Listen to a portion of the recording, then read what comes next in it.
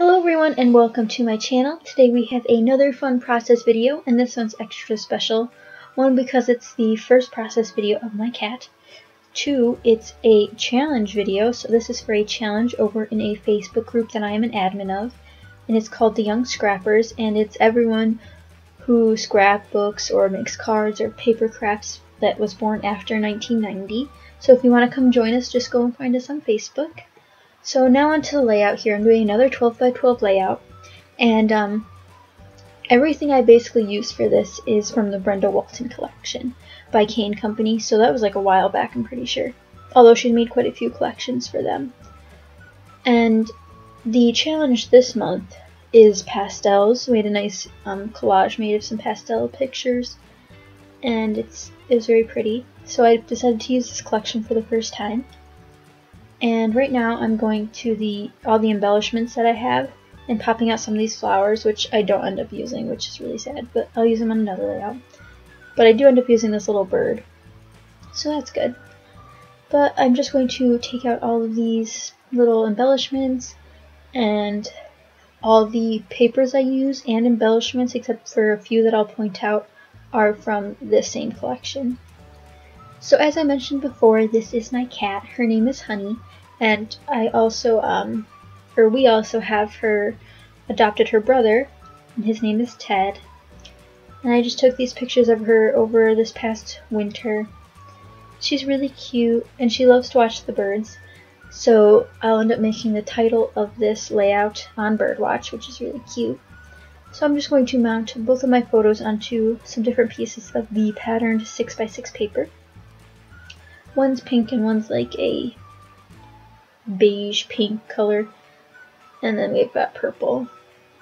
I think it's purple, I'm not sure. And the background paper you see right then, the yellowish one, I don't end up using. I end up using this orange polka dotted one, which is also kind of hard to see. And sorry for the blind strips on the sides of the frame here. I only have a diffuser plate that's big enough for like just the center of my desk, so I tried to cover that up as much as possible. And I'm also looking at all these sticker sheets right now. So it comes with like 3 different sets of small alphas, and then a bubble sticker sheet, and then 3 sets of big alphas. So right now I'm going to start the title. I'm using these blue and green alphas to say, like I said before, it's going to say on Birdwatch. I think that's what it is. Yeah, on Birdwatch. And I decided to make this a little bit more dainty by adding a doily, so I cut that in half and stuck it under the top and the bottom section of my photos, just to give it a little more continuity. And now I'm going to use my ruler to make it a straighter line here.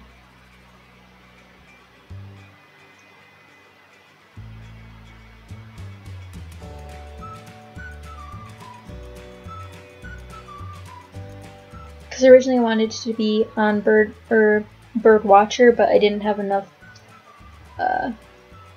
R's or something. I don't remember, but I couldn't do it, whatever the reason was. And so I'm just straightening out the bottom word there, and then trying to decide where I want the top word to be, and then I'm going to use these black letters to put the word onto my layout. And now I'm just going to glue down the bottom corner here, and you can't really see it that well, but it's just a cluster of some die cuts and some of the stickers off the sticker sheet, and I'm using my glossy accents to do that. And just there you saw me attach a burlap butterfly from Recollections. I thought that added a nice touch.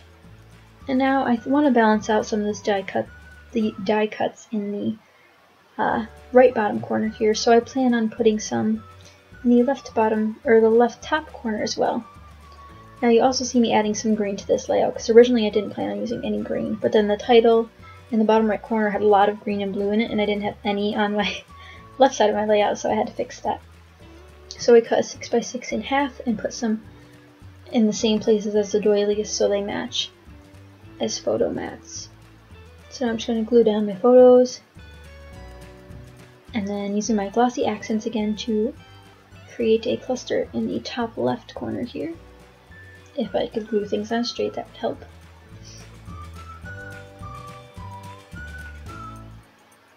And I want to use some of these new flower punches I got.